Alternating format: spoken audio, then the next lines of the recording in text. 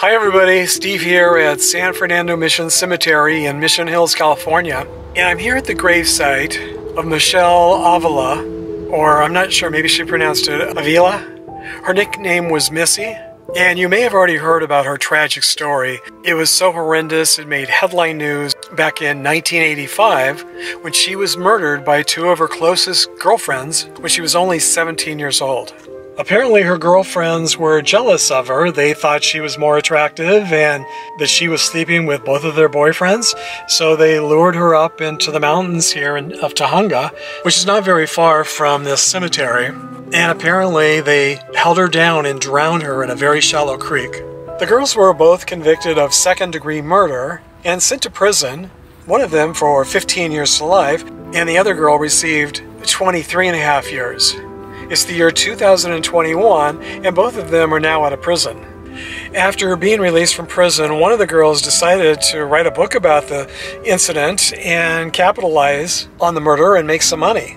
Fortunately, the family got involved. They sued her so she couldn't make any money off of the murder. And as a result, there's now a law called Missy's Law, at least here in California, where if someone murders someone and then tries to make money telling their story in a book or a movie or some other medium, they're required, whoever's making the book or movie is required to contact the victim's family first. But just the thought of trying to make money off of a murder that you committed after you've served very little time in jail, at least in my opinion, shows absolutely no remorse for what you've done. The story of what these two girls did is just so unbelievable. If it wasn't based on fact, I don't think you'd believe the movie. After watching the movie or reading the book, I don't think you would even believe that that would even be possible. That people could be so cruel and just so awful. But as we all know, they are. And for me, I just have a hard time with either no sentences or very, very short sentences. I mean, this is just my own opinion, but I believe if you take a life, then you should spend the rest of your life in jail or your life should be taken. To me, life is very important and very precious. To our justice system, it doesn't seem to be all that precious, and it doesn't seem to be worth all that much of the time. So often, these sentences just make it seem as if life really isn't worth that much. To me, I find that the saddest part. Maybe not the saddest part, but equally as sad as the crimes that have been committed. Now, I do understand that accidents happen, and I think if you accidentally kill someone, then I think, yeah, that's a whole different story. You didn't intend to do it.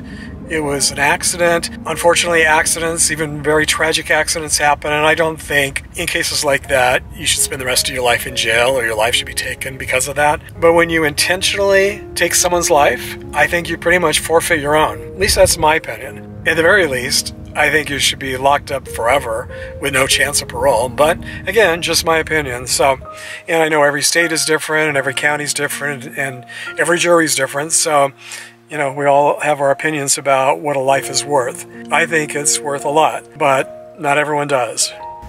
This week, I want to thank my latest PayPal supporters, Zachary Lazard and Dana Pretzer. Thank you both once again for your very generous donations to this channel. Your donations really do help make future trips like this possible.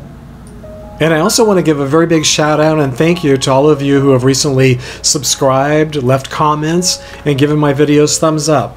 That means a lot and helps a lot too. So thank you all for joining me on this very sad visit to the cemetery today. And until next time, thanks for sharing the memories, everybody.